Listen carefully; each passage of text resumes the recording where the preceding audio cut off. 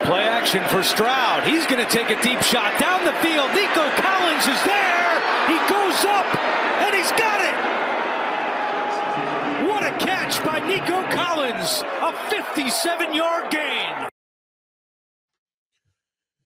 We have raised expectations for the Houston Texans. I do think that they were very fortunate to win against the Indianapolis Colts on Sunday. I think they would have lost to a better team. But CJ Stroud on Sunday, in a game where he wasn't at his best, where he had a couple of careless throws, where he screwed up along with DeMeco Ryans and the referees, that end of the first half situation, still had a couple of incredible plays. Specifically, that 3rd and 11 throw that he made to Nico Collins in crunch time. And Joe, a weekend into the 2024 NFL campaign, he's lapped everybody, including Anthony Richardson, who, of course, has glimpses of brilliance, but is still inaccurate. He has lapped the entire rookie class of last year's NFL draft. What's special, I think, about CJ is that he's lapped multiple classes. He's lapped the Trevor Lawrence draft class. Ooh. I mean, that's not hard considering. I can't say lapped. Lapped means you have gone around a full entire circuit. Ooh, you don't think he's lapped Trevor Lawrence? No. We can't Already? say that. We can't say that. They've both been to the second round of the playoffs. Lapped, Joe, is a lot. I know, but I think, and I like Trevor, but like that loss this weekend to Miami where they were up 14 at halftime. He hasn't lapped him. I know every person that loves the Texans in town, you want to dismiss the Jaguars and you want to dismiss Trevor Lawrence. He is ahead of Lawrence, in my opinion. He has not, not lapped him. Okay, right. That's fair. That's fair. And now, to be fair, also from that draft class, there's only 2 starting quarterbacks left from the 5 that were taken in that draft, just Trevor and Justin, or Justin Fields. But what CJ has done and the way he's specifically with Bryce, like that's one thing with Anthony Richardson. He was taken after CJ. It was still the surprise of the draft. And when you look back at it, Will Levis fell into the second round. What's happened to Bryce? I was listening to Todd McShay on Ryan Russillo's podcast today. I kind of agree with this take that I just feel bad for Bryce Young at this point. Like it just seems like he has no prayer. And it's not even his fault. Like the organization is just so terrible and the offensive line's not good. And maybe some of that's on Bryce too. I think his stature is not his fault, but it's a huge limitation. I don't think he's big enough to play quarterback. Yeah, but I'm with you. CJ has lapped the rookie class from last year. And I guess Richardson's the closest one to him at this point, but he's pretty far behind. Richardson is a full lap behind Stroud because we're talking about Stroud as a potential top 5 quarterback. Richardson's fun to play with in Madden, you know? Bryce Young, who you mentioned, and that's what I want to talk about is the other quarterbacks this weekend. Bryce Young was 13 of 30 for 161 yards and 2 interceptions with Dave Canales in his first game as head coach of the Panthers. Canales, somebody who had worked with Baker Mayfield in Tampa Bay. Oh, he gets that smaller quarterback to look good. Maybe he'll do it with Bryce Young, but Baker Mayfield's continuing to look good with Tampa Bay. The Saints beat the Panthers 47-10. I think even Saints fans would tell you that they are very underwhelmed by what they have with Dennis Allen. And it's just more of the same for the Panthers. So to that McShay point, the Panthers are 1-40 in their last 41 games when the opponent scores at least 17. We're talking 17. They're really, really bad. But Young is not looking good. He can't overcome that situation, raise the situation around him to be better. So Stroud has lapped Young.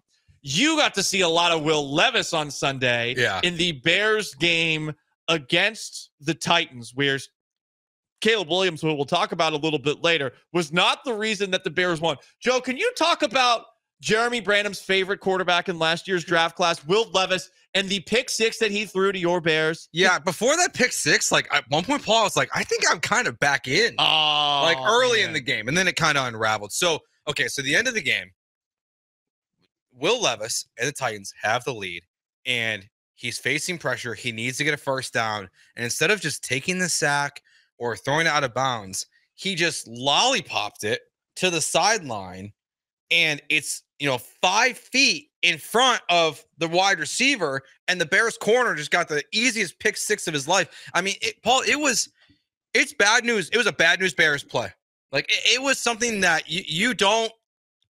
I don't know. Like I've never seen a quarterback do something like that And then he's on, and I think what makes it worse is he's on his knees, like standing on his knees with his hands on his head, and just the visual watching it happen, just knowing that he just made one of the most bonehead decisions he could ever make. If you haven't seen that clip of Will Levis screwing up, It's so fun. You have to see it. It is all time. I'm with you. I couldn't believe it happened. This is like what happens for every single sports movie. It's the same generally, where the team sucks at first, comically, and then they get good at the end and they win the championship. Mm-hmm. This happens every effing sports movie, to the point where I don't even really enjoy sports movies anymore. Oh, you're so cynical and jaded. Yes. But that Will Levis interception, you're right. I can't remember seeing one. He underhand tossed it straight up into the air. Yeah. I don't know what he was thinking. I mean, there's Bears players after the game tweeting the highlight saying, dude, just take the sack next time. They're almost like feeling bad for him in that moment because it was such a remarkably dumb decision. I think it's worse than the Daniel Jones preseason pick 6 to Jalen Petrie. Oh, man. I think it's worse than that play. And Daniel Jones was pretty bad. Someone actually asked that on the text line. What was worse, the Levis pick 6 or the Danny Dimes almost safety pick 6? Oh, that's funny. I didn't realize that. I think it was Levis. I think it was the Levis play, and the Daniel Jones play is really bad. Yeah, but at least it was preseason. There's no need for the Will Levis play. There's none. Just the Bears defense said, just take the sack, man. There's that. I feel like Patrick Mahomes has ruined the brains for a lot of NFL players. I think so too. Where they think or a lot of quarterbacks, not just NFL quarterbacks, college quarterbacks too, where they think that they're Patrick Mahomes and they think they can throw left-handed or underhanded. It's like, no, for the most part, just take the sack. It's just like Steph Curry with all the kids that are bombing it from outside of the 3-point line. Everyone's taking a step back 3 now. And look, I mean, don't take it from us or the players who were advising Will Levis afterwards. Brian Callahan, the new head coach of the Tennessee Titans, you can just hear the disgust because this is all because of that one play. It's all because of that lateral, whatever the F pick 6 that he threw. Here's Brian Callahan talking about what the Titans' offensive approach should have been in the second half, given that they were leading 17-3 at halftime, blew the lead, and lost to the Bears. It was situational. We were playing so good on defense that it's almost as if we just punted it on 1st and 10 every time, we might have won the game. The way that we gave it away. So he's right.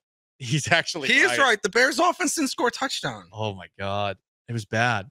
So CJ Stroud has lapped all of last year's rookie class, and on top of that, I feel like the 3 guys that we saw rookie quarterbacks on Sunday, I don't think they're there yet. Joe, you saw Caleb Williams firsthand. His numbers after the game, sub 100 passing, sub 50% completion percentage. I think it was 13 to 27 for 92, 93 yards. Yeah, 93 yards.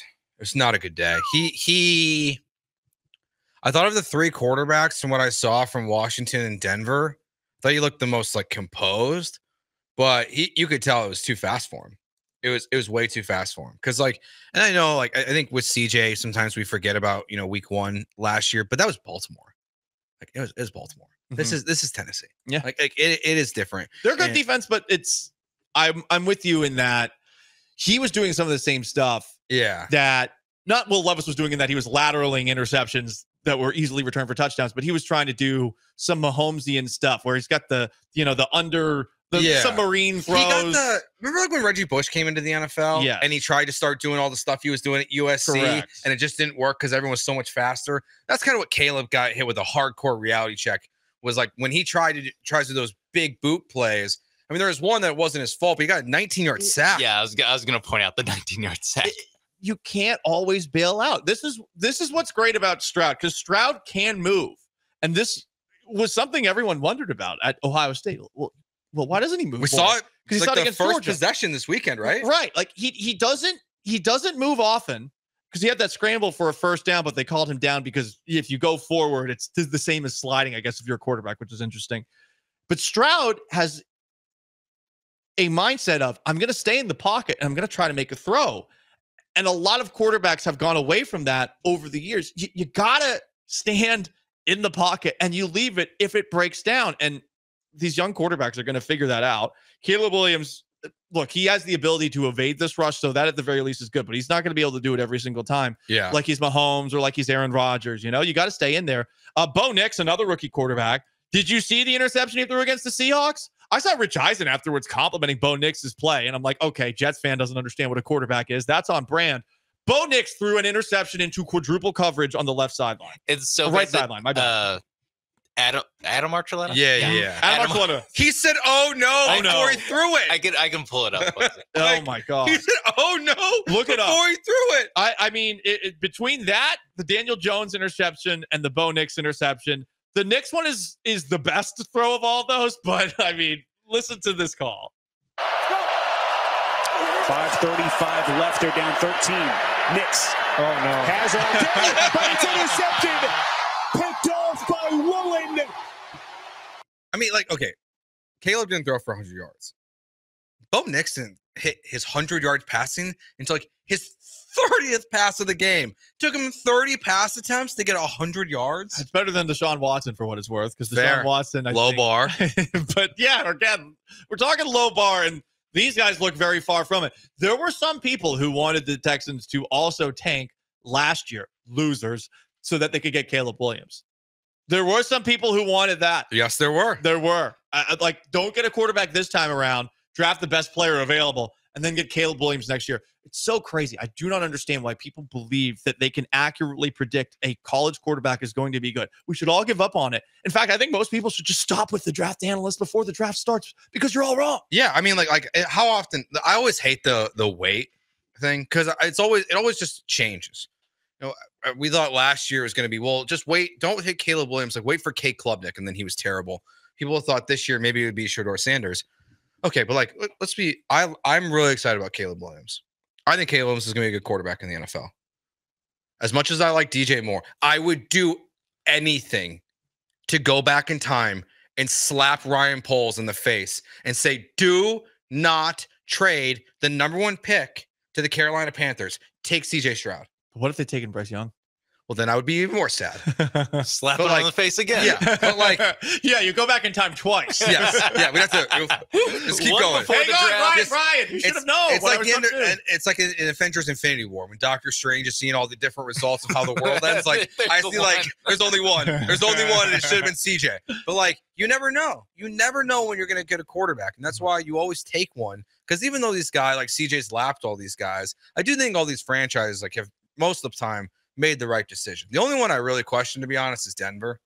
I don't see it with Bo Nix. I don't either. I never did, but yeah, maybe it's I can't get Auburn Bo Nix out of my mind. I mean, that's probably it. We saw him right there. Exactly. That's Auburn Bo Nix. That was Auburn. I think you can also have questions about Atlanta.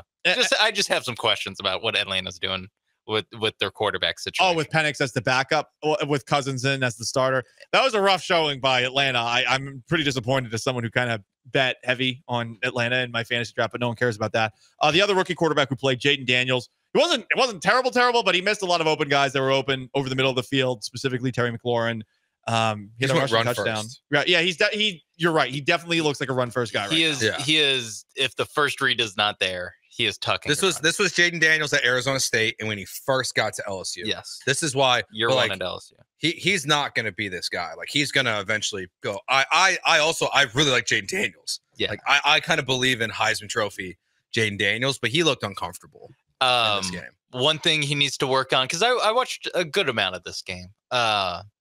Needs to figure out the helmet situation. Helmet was popping off a lot. Basically, after every couple times he got tackled, his helmet would go off. And for someone who has had issues, I guess, avoiding contact at LSU, he seemed to invite contact a lot. And then now in the NFL, it's a different level of athlete, and now your helmet's coming off every play. Mm-hmm. Don't love that. Don't love that long term. That's Sean behind the glass. Joe George to my right. Galon and George, ESPN 97.5 and 92.5. Imagine if some of the real draft nerds who follow the Texans got their way. And one, the Texans didn't draft CJ Stroud.